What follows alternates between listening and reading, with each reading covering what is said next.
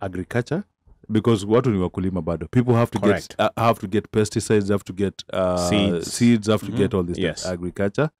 And bado kama kuna pesa watengeneze barabara. Hata kama ni kutengeneza 1 kilometer every year, watengeneze barabara. Yeah. You know, and those are national projects. When you take away Maji, because think about you know, those things need to be there. One of the reasons MPs complain is that they're being forced kuwalipia watu vitu nyingi. One of the biggest things that people request, you know, demand payments from the MPs from ni vitu kama medical bills, education. Though in fact those two things, medical and education, if they're properly taken care of, there are so many other things that are gonna take care of themselves. Tajipanga tu.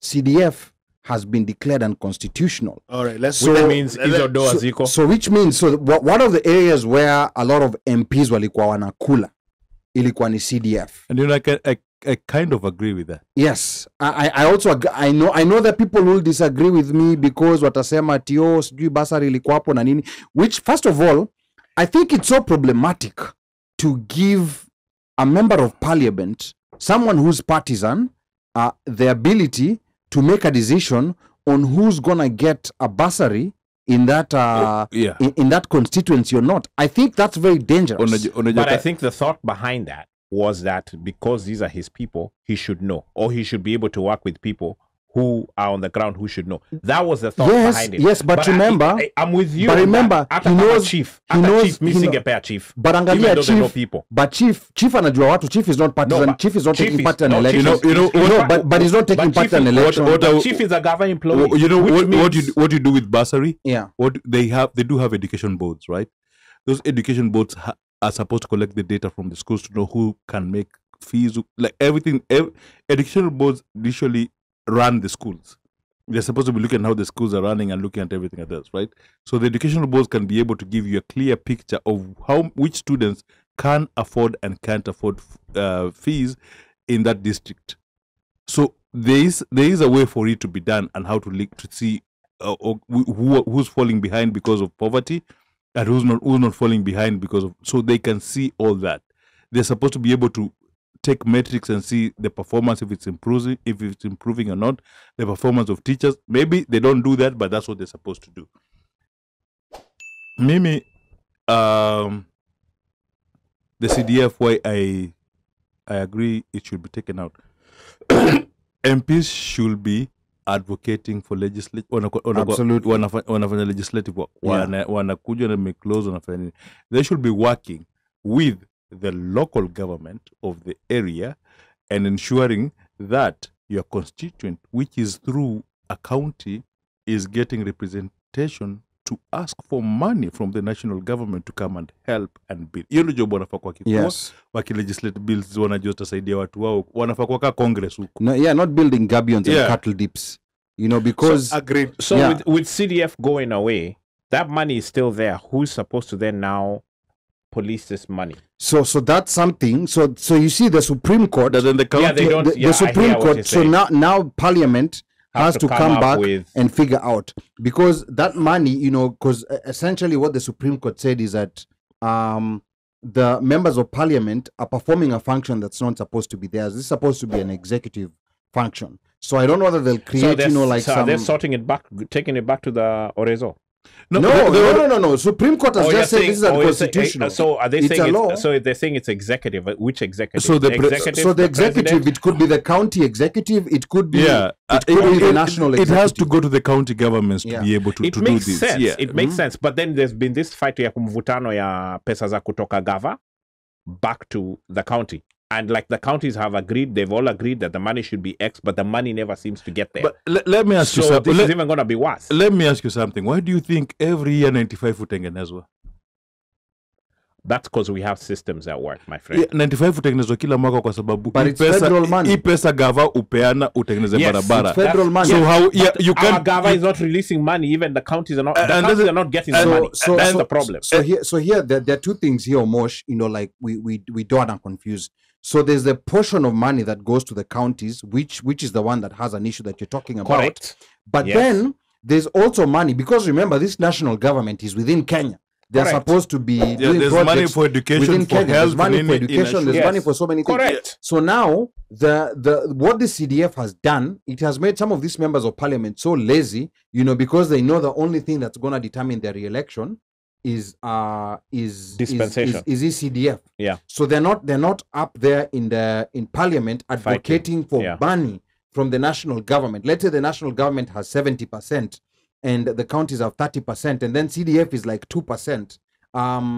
These guys are supposed to be there in parliament or in Senate pushing for projects Yeah. to come to their counties. Correct. But now, because their focus is down here on controlling this CDF, money, yeah. they've really lost it up there. And that's the reason why Gava has been doing so many things. There's no oversight, like they're just doing whatever they want. There's some big projects that the government is doing. Yeah. But Under the government, presidential, yeah. yes, Under the presidential but the nini government is improvement. they're going where they want to go and not necessarily where they should where be they going. should be going. Yeah. Because people are pushing, and I know, some laws will have to be created and some arrangements will have to be made, because I think CDF had already been budgeted for this coming year. Correct. So I don't know exactly how that's gonna work. How the dispensation and all that will But happen. what I'm glad about is that this bread basket that a lot of MPs were eating for free from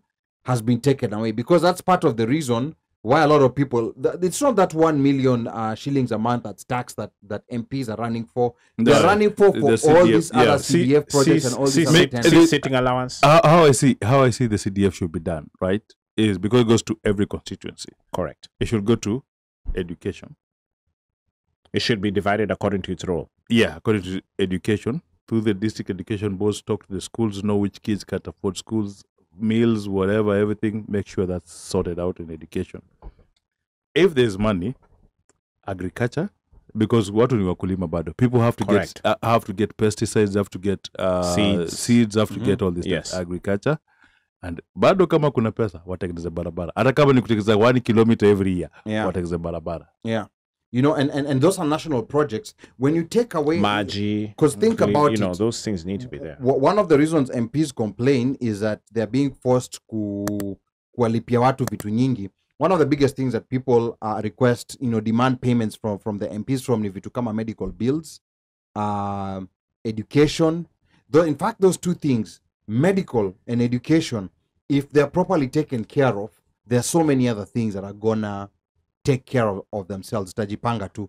Hapa Washeke anasema, some of these politicians remind me of some CEOs who only work to please analysts quarterly, but fail the company in the long run. And there's actually a book I'm currently reading. I can't remember the name of the author, but it's called Kill the Company.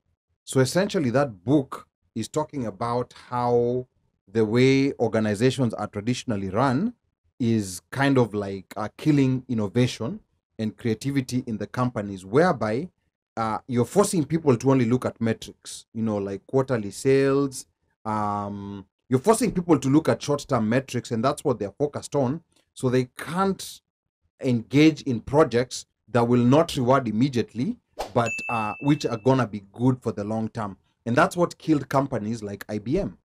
IBM were leaders when it came to the personal computer, but they were overtaken because of that focus on programs like Six Sigma, or or just certain programs whereby you're boxing your employees into thinking in this one way, and that cannot bring out their creativity, which I think is where our political system is, even to an extent here in America. But in Kenya, whereby the MPs are now seeing, going to legislate is not bringing in any dividends. You could propose some of the best laws ever, and you will be voted out. You'll remember the famous MP who was called Joe Donde, who introduced some financial bill in Parliament, but he was voted out. Yeah, he was voted out, but Yeah. and actually his bill is still being enjoyed by people up to now. Yes,